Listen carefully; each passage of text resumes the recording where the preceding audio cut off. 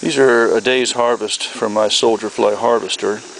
As you can see, it's a pretty good amount. I'm guessing this is probably in the neighborhood 1 to 200, I would guess.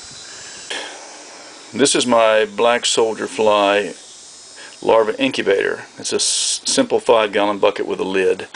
I keep it inside my garden shed because I've had raccoons get in them. They knock them over and eat the larvae, and the ones that they don't find, the birds manage to pick out the next day.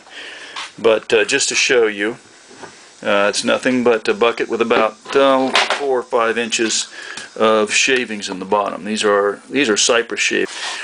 They basically will burrow in, which is what they're looking for, a place to burrow in to stay warm until they can hatch and turn into black soldier flies.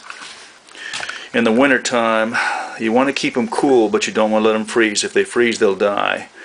But you don't want to let them get too warm, because if they do, they'll hatch and there's no place for them to go outside with cold weather. I'm going to go ahead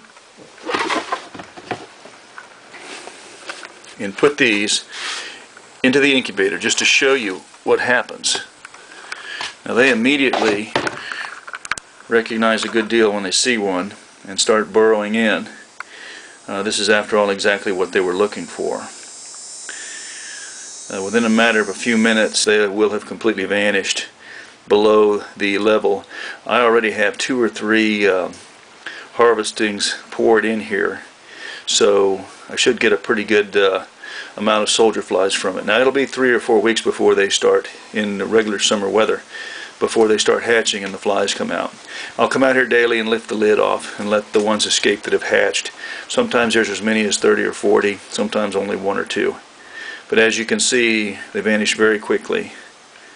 They'll spend the whole winter there if the weather's cool, and come out in the spring, repopulate the area.